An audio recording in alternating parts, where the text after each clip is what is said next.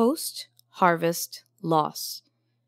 42% of fruits and vegetables in developing regions spoil before they can be consumed.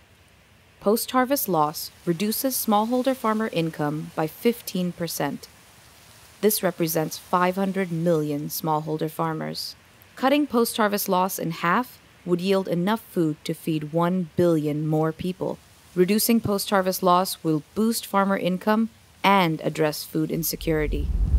Post-harvest loss is a problem that needs to be addressed. What is post-harvest loss? Post-harvest loss is the spoiling of food that could have been consumed by people.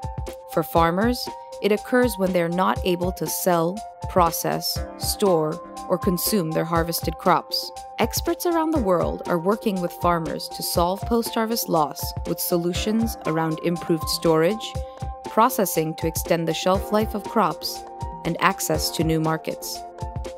We took a deeper look to understand why some solutions work better than others and which held the most promise for smallholder farmers. So we went directly to the farmers. We talked to them. We listened to them.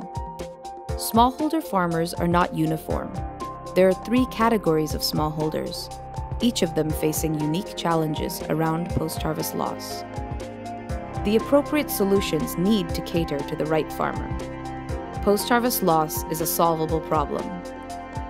By designing solutions with smallholder farmers based on who they are and how they live, we can make post-harvest loss a problem of the past and a sustainable and scalable opportunity for the future.